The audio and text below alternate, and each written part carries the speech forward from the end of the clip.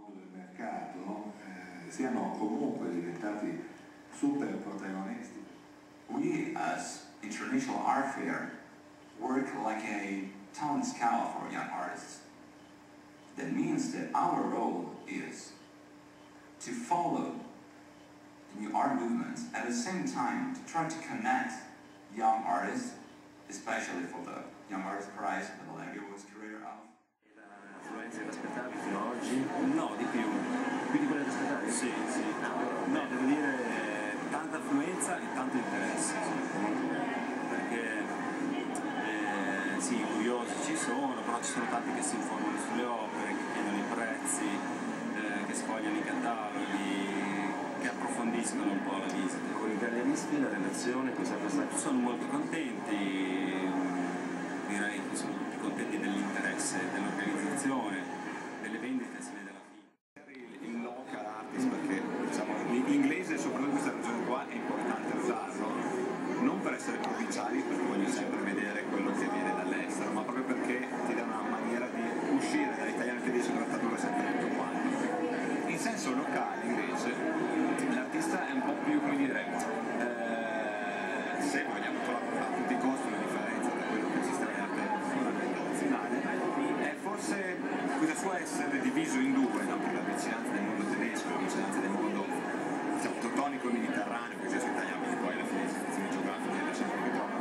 Forse, se si può dare uno stereotipo interpretativo, hanno un'apertura mentale tale per cui sono anche più disposte.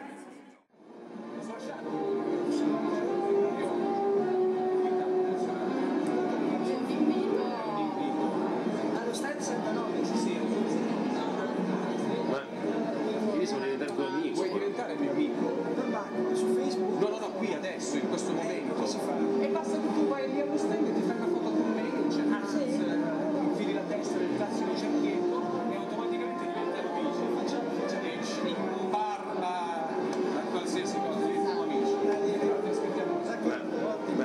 Se lei è in veste ufficiale stasera. Io rappresento la provincia. Ah, complimenti. Beh, è un bel modo di rappresentare la provincia. Te lo aspettavi tu? Non me lo aspettavo, francamente. Ma vuoi diventare lo stesso amico di Franz anche se sei in veste ufficiale? Assolutamente sì, anzi. Sono Franz. È un'idea. È l'idea di Franz. Franz. Siete usciti anche sul giornale. Suddetti artisti locali, sì. Essere catalogati come locali come l'hanno preso? Bene, non devo dire che non hanno più avuto nessuno. Non c'è capenilismo in questo senso, non c'è provincialismo, assolutamente, anche perché la maggior parte di loro comunque non vive dove è nata.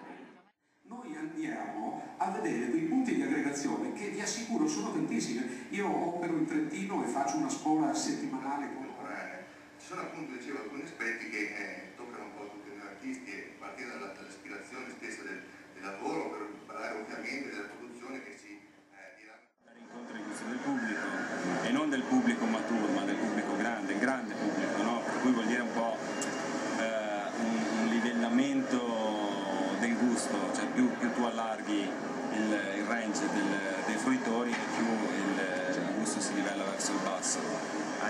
Però se tu vuoi avere tante più chance di avere il tagliandino con il tuo nome, devi piacere a quante più persone possibile.